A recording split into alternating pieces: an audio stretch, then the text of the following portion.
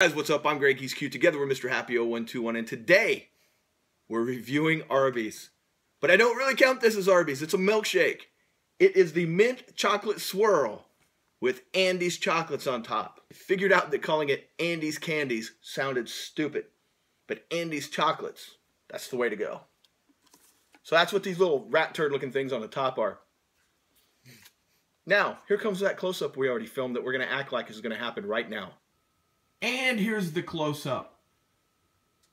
You get a mint shake with chocolate swirls and pieces of Andes candy on top. You know it kind of sounds stupid when you say Andes candy. So I'll just say pieces of Andes chocolate on top. Much more professional.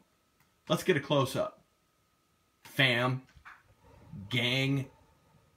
Guys. Peeps.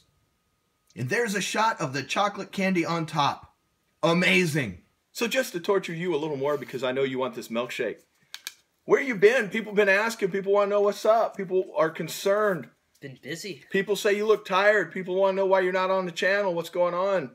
Been studying. No one seems to understand that you have a life outside of this, and occasionally you have to take a break to do like semester test. Yeah, or sleep or... Which is what's going on this week, right? Semester test? Yep. Enjoying that? No, I'm not. So you're taking time out of your semester test studying to drink a milkshake. That's right. That's you know, that's pretty crappy. I really feel you should be studying, not drinking milkshakes. What kind of garbage is that? Oh well. I like your attitude. Drink one. You know a product must be something when the guy on the couch is asking if we've reviewed it. That was his text yesterday. Have you tried that new mint chocolate swirl from Arby's? I responded back, why no, I haven't, guy on the couch. Third and final drink.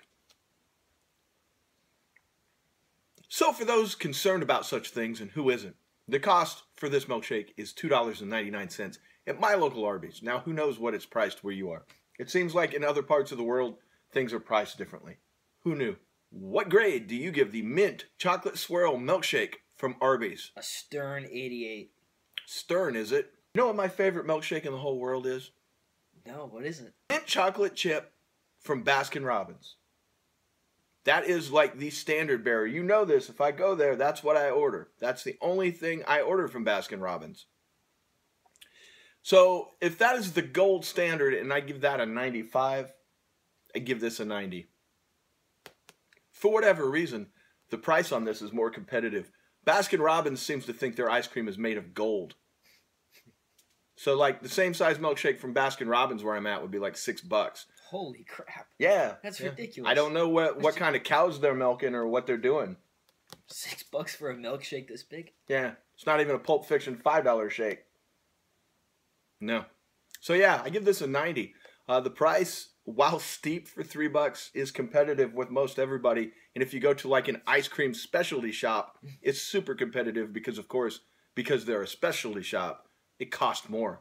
As we film this, you've got 3 days left until you get like a 2.5-week break from school. Not long enough. Got any big plans for that time?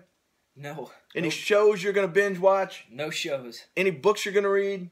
Yeah. What are you going to read? Gonna read John Barleycorn by Jack London. And I'm going to read Journey to the Center of the Earth by Jules Verne. Okay. Go try and read both of those over the break. Are you going to read Journey to the Center of the Earth voluntarily, or is this a school thing? Voluntarily. I like it. I started reading it, and I like it. Hey, man, I'm never going to diminish someone that betters himself through reading, even if it's school-related. That was always my problem in school. I read all the time, every day, just nothing that ever applied to anything in school. This is the part before we go where we're really honest with you guys. He's really busy this week, and there's really nothing to review. I mean, come on.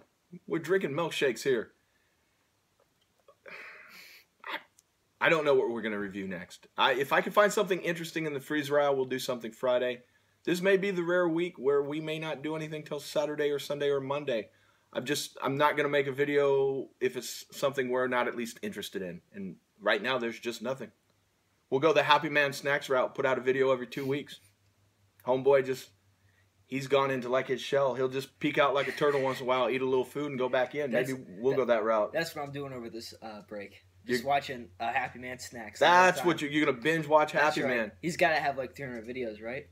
Well, he would have, but like I said, he's gone on some kind of weird pace where he just makes a video like every 10 days or something. Doesn't matter to me. Maybe he's like Prince. Maybe he's got like, when he dies, when Happy Man Snacks dies, there's going to be a vault. And it's just going to be full of him reviewing food that no one's seen. And then like he just wasn't happy with the way it looked. He edited it, added music, had it ready to go, and he looked at it and said, nah, I can do better. Just a vault of Happy Man. I can't wait till that vault comes out. There's no vault of Mr. Happy. As you guys have seen, we'll throw pretty much anything out. So if it's on video, it's out. I don't know what that says about us. There we go. A Happy Man Snacks reference. Don't know when we'll talk about him again.